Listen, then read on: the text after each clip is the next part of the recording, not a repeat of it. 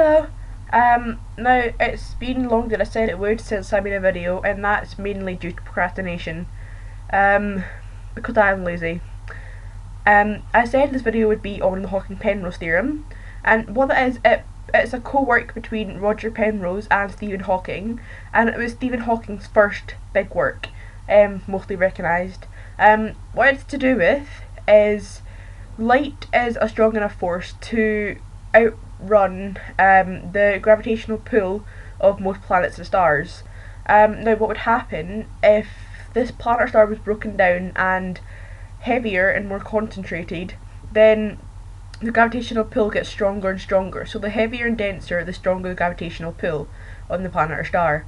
So what happens when the gravitational pull gets to a certain point of strength, it starts to pull everything into it, and nothing is able to outrun it.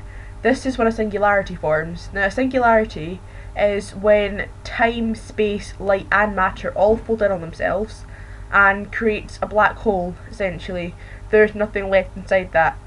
Now people thought first that singularities were at the start of the universe, because as our universe gets to a certain point, it will start to fold in on itself and it will create its own singularity. Now people thought that time and space were left in singularity, and that was reversed into the Big Bang and made our universe.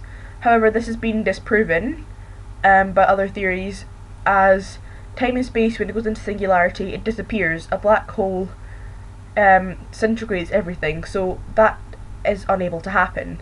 Now there are a lot of other theories on the start of the universe, and how our universe connects together, and one of the most known ones is the string theory. So in my next video I'll be talking about the string theory and how it connects everything up to modern day. So I will have that video up next week.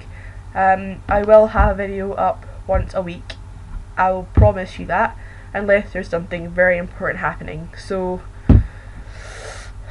okay, you may have noticed my eyes look different as well. I got these contacts in London. They're yellow, but they're atoms, so you should be able to see the red in them.